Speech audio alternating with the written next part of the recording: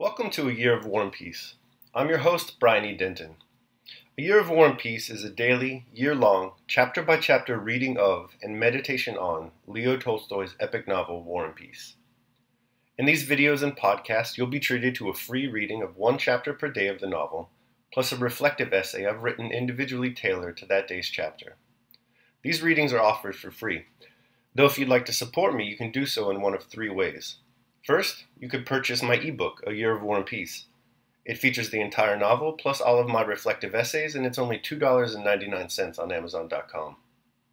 You could also become a patron at patreon.com/Brian E. Denton. If you sign up there, you'll receive a sonnet once a month, plus a link to an ebook of my collected sonnets. Finally, if you like, you can make a one-time donation to my PayPal account. The email there is brianedenton@gmail.com. You can also use that email to contact me. I'd be happy to hear from you. Your support is greatly appreciated. Today's reading is of Chapter 7 and a reflection on the same.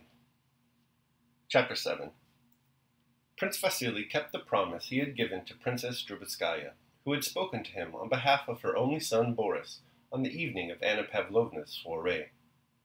The matter was mentioned to the Emperor, an exception made, and Boris is transferred into the regiment of the Semenov Guards with the rank of cornet. He received, however, no appointment to Kutuzov's staff, despite all Anna Mikhailovna's endeavors and entreaties. Soon after Anna Pavlovna's reception, Anna Mikhailovna returned to Moscow and went straight to her rich relations, the Rostovs, with whom she stayed with when she was in town, and where her darling Bori, who had only just entered a regiment of the line and was being at once transferred to the Guards as a cornet, had been educated from childhood and lived for years at that time. The Guards had already left Petersburg on the 10th of August, and her son, who had remained in Moscow for his equipment, was to join them on the march to Radzilov. It was St. Natalie's Day, and the name day of two of the Rostovs, the mother and the youngest daughter, both named Natalie. Ever since the morning, carriages with 6 horses have been coming and going continually, bringing visitors to the Countess Rostova's big house on the Povarovskaya, so well known to all Moscow. The Countess herself and her handsome eldest daughter were in the drawing room with the visitors, who came to congratulate and who constantly succeeded one another in relays. The Countess was a woman of about 45, with a thin oriental-type face, evidently worn on with childbearing. She had had 12. A languor of motion and speech, resulting from weakness, gave her a distinguished air, which inspired respect. Princess Anna Mikhailovna Drubetskaya, who as a member of the household was also seated in the drawing room, helped to receive and entertain the visitors. The young people were in one of the inner rooms, not considering it necessary to take part in receiving the visitors. The Count met the guests and saw them off, inviting them all to dinner. "I am very grateful to you, mon cher," or mon chéri. He called everyone without exception and without the slightest variation in his tone. "My dear," whether they were above or below him in rank. "I thank you for myself and for our 2 dear ones whose name day we are keeping. But mind, you come to dinner, or I shall be offended, mon chéri. On behalf of the whole family, I beg you to come, mon cher." These words he repeated to everyone, without exception or variation, and with the same expression on his full, cheerful, clean-shaven face, the same firm pressure of his hand, and the same quick, repeated bows. As soon as he had seen a visitor, he returned to one of those who were still in the drawing room, drew a chair toward him or her, and jauntily spreading out his legs and putting his hands on his knees with the air of a man who enjoys life and knows how to live, he swayed to and fro with dignity, offered surmises about the weather, or touched on questions of health, sometimes in Russian, and sometimes in a very bad but self-confident French. Then again, like a man wary but unflinching in the fulfillment of duty, he rose to see some visitors off, and, stroking his scanty gray hairs over his bald patch, he asked them to dinner. Sometimes, on his way back from the anteroom, he would pass through the conservatory and pantry into the large marble dining hall, where tables were being set out for 80 people, and looking at the footmen, who were bringing in silver and china, moving tables, and unfolding damask table linen, he would call Dmitri Vasilovich, a man of good family and the manager of all his affairs. And while looking with pleasure at the enormous table, he would say, "Well, Dmitri, you'll see that things are all right as they should be. That's right. The great thing is the serving. That's it." and with a complacent sigh, he would return to the drawing room. Maria Lvovna Karagina and her daughter, announced the Countess's gigantic footman in his bass voice, entering the drawing room. The Countess reflected a moment and took a pinch from a gold snuff-box with her husband's portrait on it. I'm quite worn out by all these callers. However, I'll see her and no more. She is so affected. Ask her in, she said to the footman in a sad voice, as if saying, Very well, finish me off. A tall, stout, and proud-looking woman, with a round-faced, smiling daughter, entered the drawing-room, their dresses rustling. Dear Countess, what an age! She has been laid up, poor child, at the Razumovsky's ball, and Countess Apruskina. I was so delighted, came the sounds of animated feminine voices, interrupting one another, and mingling with the rustling of dresses and the scraping of chairs. Then one of those conversations began which last out until, at their first pause, the guests rise with a rustle of dresses and say, I am so delighted, Mamma's health and Countess Apruskina, and then again rustling pass into the anteroom, put on cloaks or mantles, and drive away. The conversation was on the chief topic of the day, the illness of the wealthy and celebrated beau of Catherine's day, Count Bezúkhov, and about his illegitimate son, Pierre, the one who behaved so improperly at Anna Pavlovna's reception.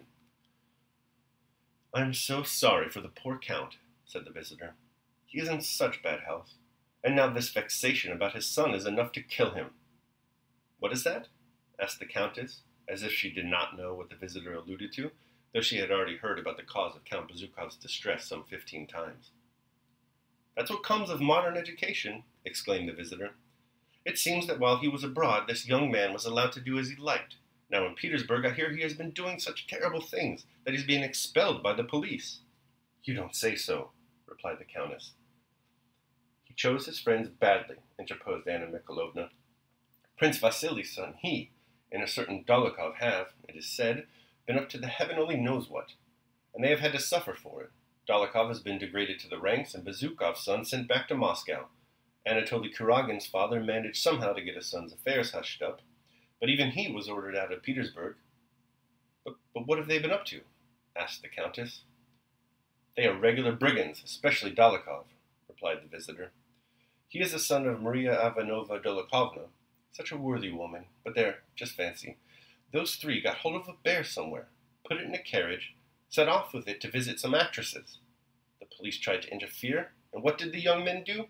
They tied a policeman and the bear back to back and put the bear into the Mokhya Canal.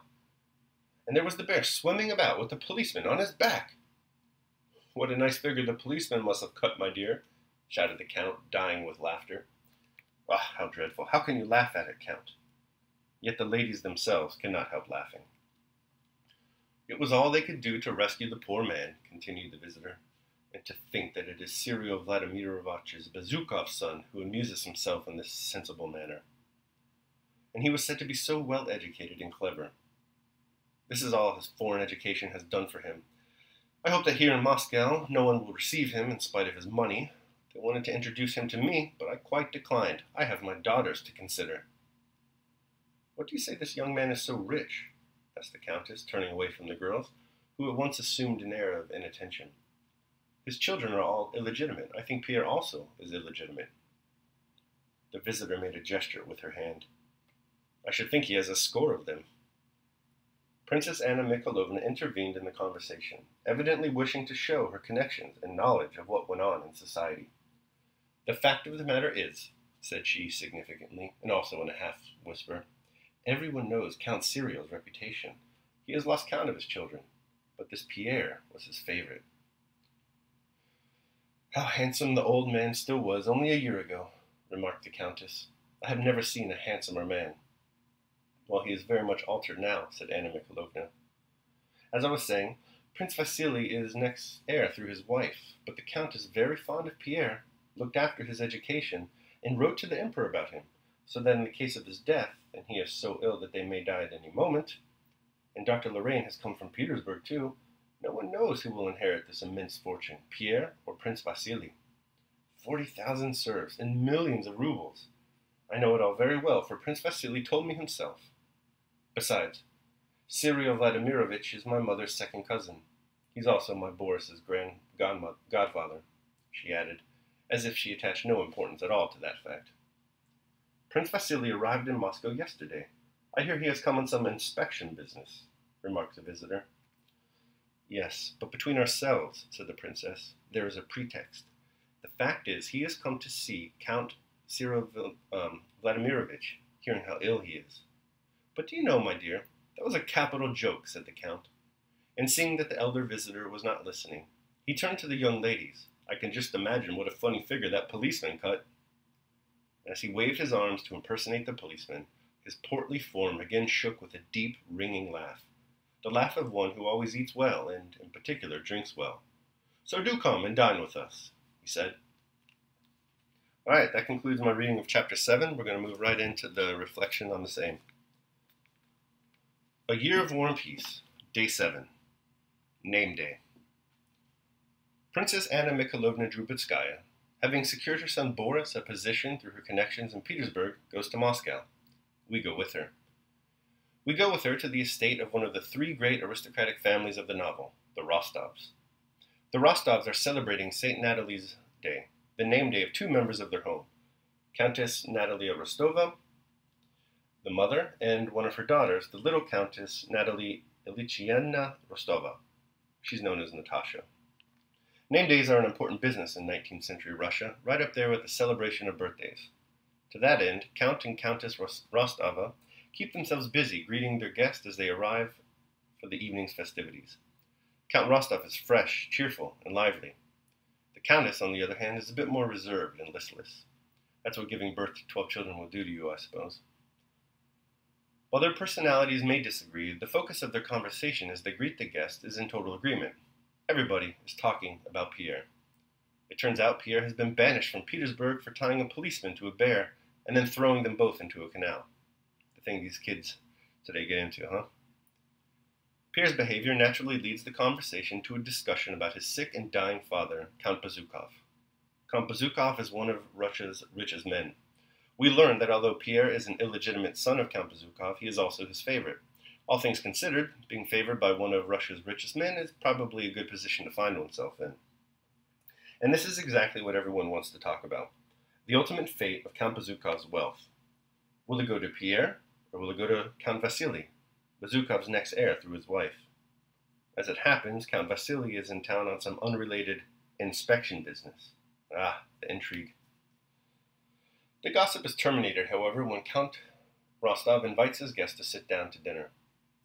If, dear reader, you're reading A War and Peace along with the calendar year, then it's still, kind of, the new year. I'm sure we're all struggling with keeping our resolutions. I know I am. This year I'll keep Pierre in mind whenever I'm tempted to stray from my resolute path. Recall from yesterday's reading how Pierre promised Prince Andrew that he would no longer hang out with Anatoly Kuragin. Pierre agreed to this resolution because he understood that if he did, his chances of behaving poorly would increase. Well, Pierre broke his resolution, and now he's kicked out of Petersburg, in trouble with the law, and the subject of all manner of negative gossip. Like Pierre, we often find ourselves behaving poorly. We just as often find ourselves blaming others for our poor behavior. The truth, as Epictetus says, is that our decision to behave is entirely our own fault. This year, let's keep Epictetus and Pierre in mind as we internalize our failings, rather than externalize them. Daily Meditation. If you wish to be a man of modesty and fidelity, who shall prevent you?